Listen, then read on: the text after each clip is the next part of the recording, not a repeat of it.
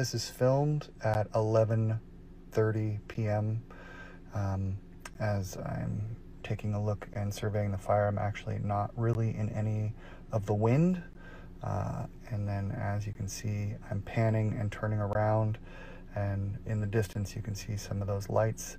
That's where I flew from. That's about 2,600 meters away, where Maui Brewing is.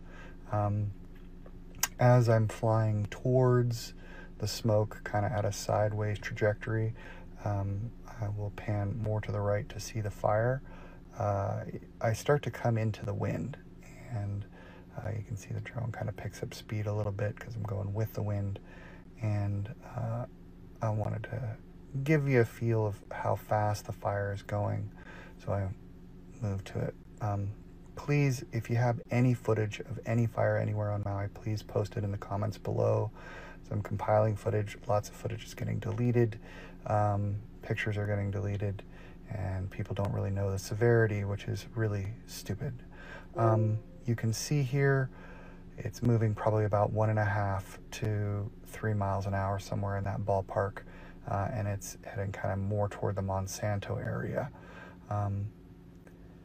And I kind of poke through the smoke here as I'm flying with it.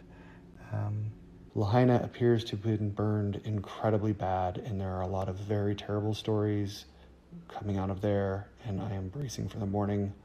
This is filmed at the top of Ohukai. It was very windy, so I couldn't fly my drone, but the fire appears to be about 3 miles away.